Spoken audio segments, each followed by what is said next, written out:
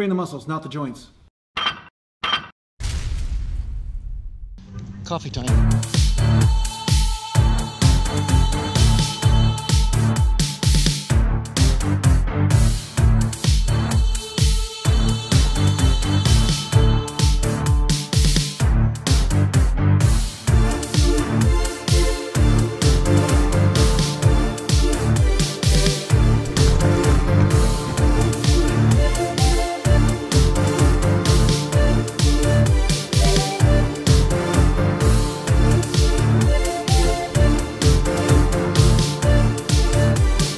Magical colors out there tonight, eh?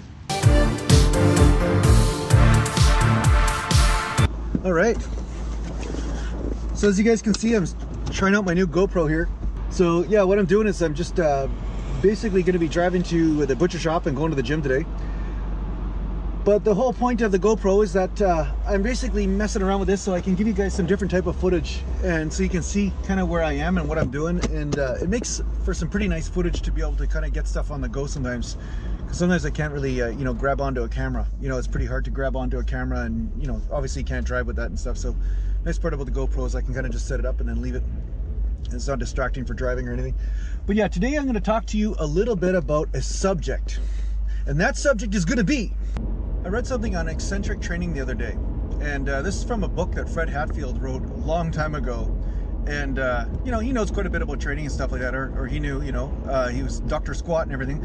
But I just was reading some of the stuff in there to see what resonated with what I found to be true from my own experiments in the gym, and which is what I actually expect you guys to do with my information as well. Like, see what happens with your own bodies and find out whether what I'm saying is relevant for you or not. But the fact is that it talked about eccentric movements where you concentrate on the negatives will influence a different muscle fiber than, say, the positive power type contraction, right? So type 2A and 2B, I believe. Okay, if I'm wrong, just, you know, that's okay. But who cares about what the name is? The bottom line is that there's a different process that happens when somebody concentrates on a slow negative. And what it also does, according to this book, is that it prevents the type 2A muscles from being active. So slowly but surely the type 2B outnumber the type 2A, and the 2A basically start to go extinct, basically, right? Because the type 2B start to take over. And this was what happens from slow negatives. Now short term, this can lead to muscle gains because the type 2B fibers get more activated. But long term, if you do it for too long, then you actually get less muscle mass because the type 2A start to depopulate, I guess. And the funny thing is, when I was reading this, it was like, okay, this is an explanation of something that I've experienced. When I did too much slow negative type movements, like really slow contractions, at first I found that I got a little bit of results. At first I found that I got some sort of extra pump and the fullness and everything in the muscle. But at some point I found that I started to get smaller. I started to actually lose a little bit of muscle. And I was like, this doesn't make sense. Isn't time under tension everything? And apparently it's not. Time under tension is not everything. It also is how much weight are you moving. And this is why I disagree sometimes with the HIIT programs and stuff like that in this way, is that they say your muscle doesn't know what weight it's lifting. Yeah, actually the muscle does know what weight it's lifting, because it's just like a rope.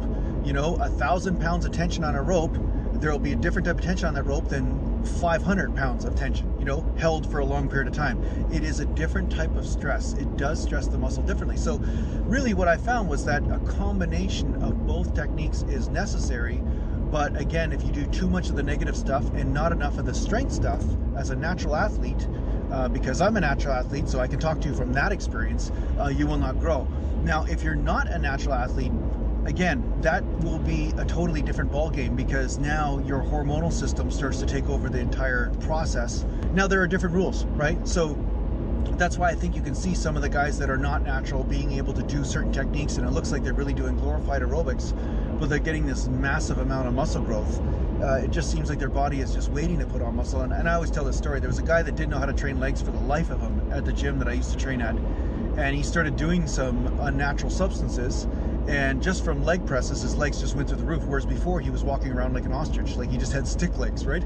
So again, this is why I think there's so much confusion about what training works and what training doesn't.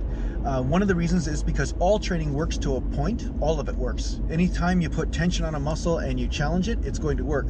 But the more elite you get and the closer you get to an elite level in your own training, the more impeccable you'll have to become when it comes down to using certain techniques for your training, right?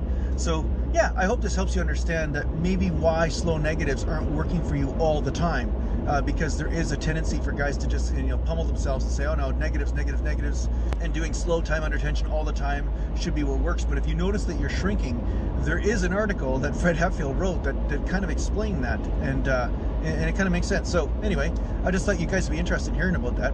Sorry if the audio is not perfect on this. I'm just using my GoPro and everything. And don't worry, this is not going to be something I do all the time, but it's just something I'm doing on the go just for something different, you know, because you guys like to change things up.